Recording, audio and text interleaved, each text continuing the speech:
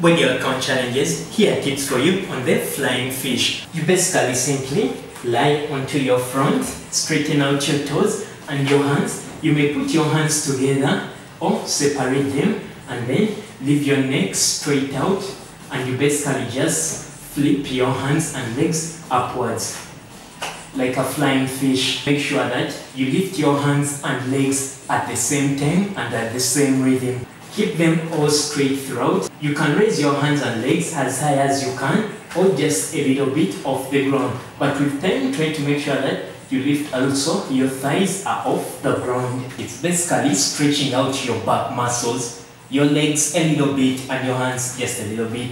But most of the tension is on your lower back and your shoulders and neck. Avoid flipping your toes inwards as you may end up breaking them. Keep them straight all throughout and make sure you have something a little bit soft to avoid injuries. Give it a try and let me know how it goes. Other than that, stay cool.